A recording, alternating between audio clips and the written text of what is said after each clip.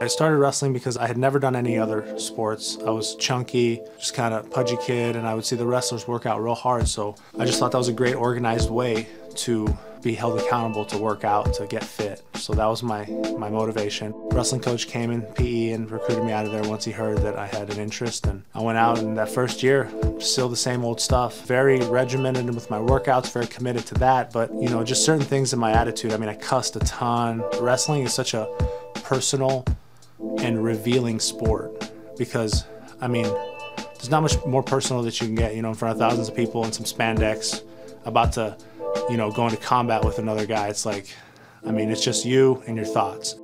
What wrestling does and why it's such an addicting sport is because it keeps you engaged. There's always something to do to get better.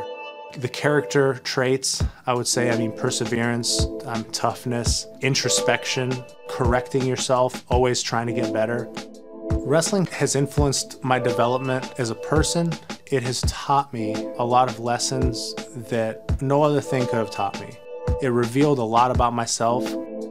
God used that sport to reveal himself to me. My freshman year of college is when I started living for the Lord and started developing the faith that I clung on to on my own.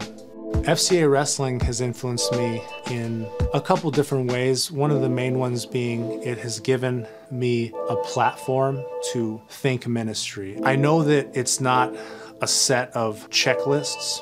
I know that it shouldn't ever be that, and you can't find comfort in that. It should be submission. But my mind works in certain ways, and one is when something's organized, I'm more confident in it, I'm more comfortable with it. And so FCA Wrestling, just the organization as a ministry as a whole, it has been a great way to be organized about ministry, and what it's pushed me to do is be more organized with how I think about evangelism.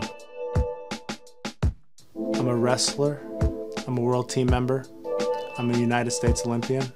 I'm a father, I'm a husband, and I'm a follower of Jesus Christ.